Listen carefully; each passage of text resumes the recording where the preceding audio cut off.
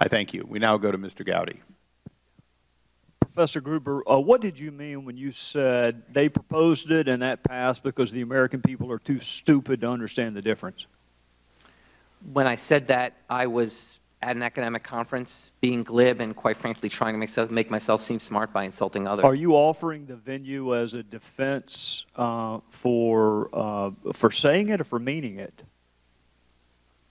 I'm offering it as a defense for using inappropriate and hurtful and inexcusable language to express. Well, what did you mean by too stupid to understand the difference?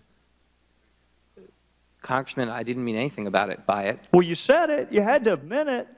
I was once again being glib and trying to make myself seem smarter by reflecting. Well, what did you mean when you said it was a very basic exploitation of the lack of economic understanding of the American voter? What did you mean by that? Once again, it's another example of my inexcusable arrogance in trying to insult others to make myself seem smarter. Well, what did you mean when you said the American people don't care about the uninsured? Once again, that was an overstatement of trying to conjecture on political topics in which I'm not an expert. Well, you know what, Professor Gruber, I have listened to you all morning talk about your lack of political acumen and that you're not a politician, so therefore you don't know not to call people stupid. Most of the people watching this morning aren't politicians, and they don't call people stupid. And I can't help but note, Professor Gruber, and another one of your quotes, which I'll read to you, that was politically infeasible. You remember saying that?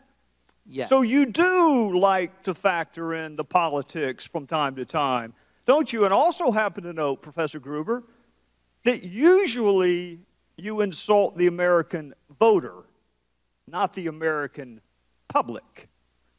So you do factor in politics, don't you?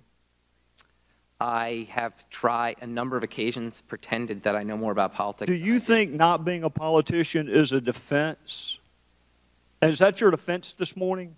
I mean, I know initially you said that you offered these comments at a conference. I think you meant conferences, plural, but you said conference when you went on a very obscure television show and initially apologized for what you said were inappropriate comments. And now today your defense is that you're not a politician. Is that the best you can come up with?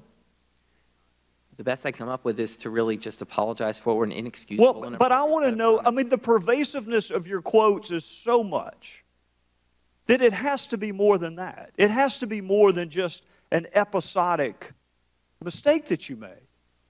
Well, here, let me keep going. See if this helps you any. What did you mean when you said you wish that you had been able to be transparent, but you'd rather have the law than not? Once again, it was my trying to conjecture about a political process in which I'm not an expert. Well, what did you mean when you said it was written in a tortured way to make sure the CBO didn't score the mandate as a tax? Once again, it was using inappropriate language to try to sound impressive about something to my colleagues. You see a trend developing here, Professor Gruber? I don't understand the question. It's a lot of stupid quotes you've made. That's the trend. A lot of you see them? Inexcusable quotes. Yeah. Right. And again, your defense is that you're not a politician. The lack of transparency is a huge political advantage. Well, what does a non-politician do in talking about political advantages? A non-politician is talking about political advantages to try to make himself seem smarter by conjecturing about something he doesn't really know. So you're a professor at MIT and you're worried about not looking smart enough? Yes. Okay. Well, you succeeded, if that was your goal. Now, I want to ask you, are you sorry, when did you realize that these comments were inappropriate?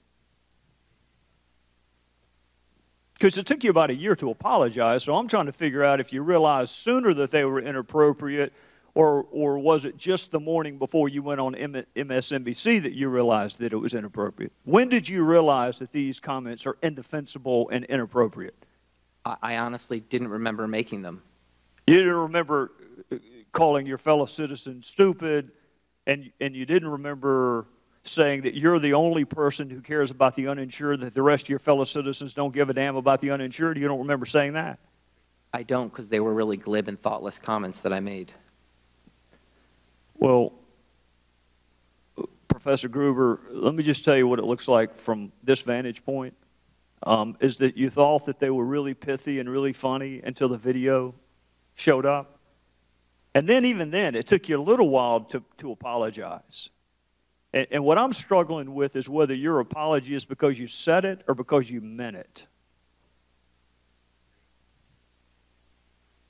Which are you apologizing for? Because you said it or because you meant it? I didn't mean it. I'm apologizing. All of these quotes that I just read to you, you didn't mean a single one of them. Not a one. What I said, Congressman, is that I was using glib, thoughtless, and really inexcusable language. You used them a lot. You used them a lot, Professor Gruber, which tends to undercut the notion that you were sorry for an episodic misstatement. I just read to you about 10. You see why people might possibly think the apology is a little disingenuous? Maybe. I'll yield back, Mr. Chairman. If the gentleman yield me just 10 seconds.